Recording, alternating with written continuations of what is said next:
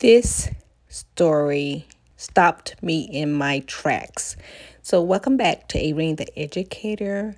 And the title of this one is Washington Hospital Has Beds Oozing Body Fluids.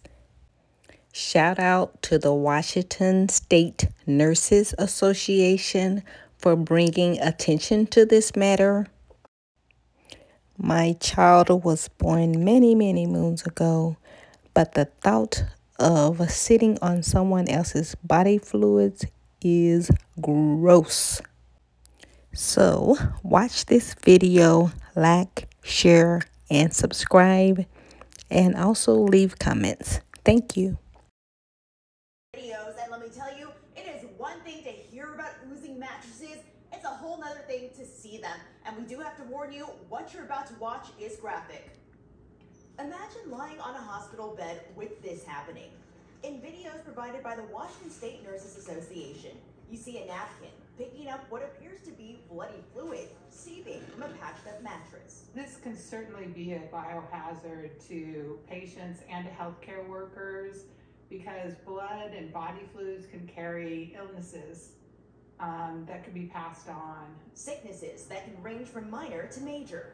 Ruth Schubert with the Washington State Nurses Association says micro tears in mattresses were absorbing bodily fluids of previous patients and still being used in labor and delivery. She says the union was alerted to the problem 2 months ago and that the patching was part of St. Joseph's response to the discovery. The patching material apparently wasn't applied correctly because it rolled up around the edges and there was still body fluids and blood seeping up through between the patches. We obtained this complaint to the DOH. It says St. Joseph's was notified of the problem in early September, and more compromised beds were found throughout the month. We reached out to the DOH, and they told us they would look into our request.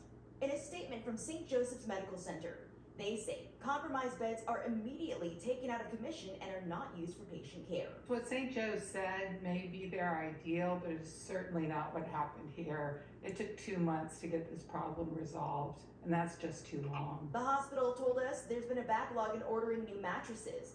Schubert says supply chain issues aren't enough of an answer.